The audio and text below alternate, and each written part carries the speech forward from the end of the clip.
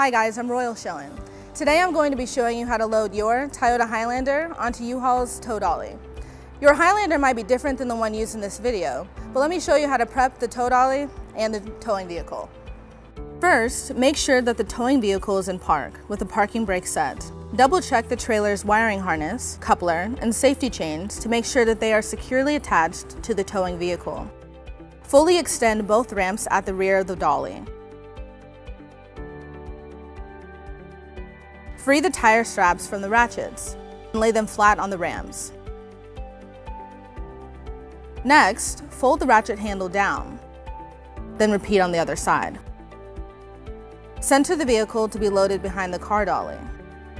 While loading the vehicle, drive slowly and have an observer make sure that the front of the vehicle does not hit the rams. During the loading process, have your guide stand off to the side. Continue slowly up the ramps until the vehicle's tires come to rest against the stops at the front of the dolly.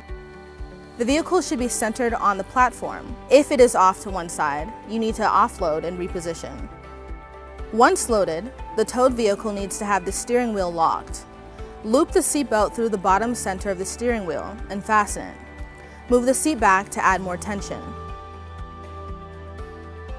Next, position the straps up and over the tires, making sure that they are centered over the tire. Move each strap ratchet left or right to align it with the center of the tire. Route the straps through the slot on the ratchet spool, making sure at least 6 inches of the strap passes through the spool. Tighten the ratchet, folding the handle down when done.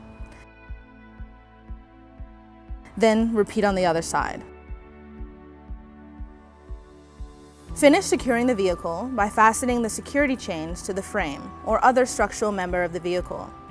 Leave some slack in the chain, looping them around and securing them through an open link using the S-hooks.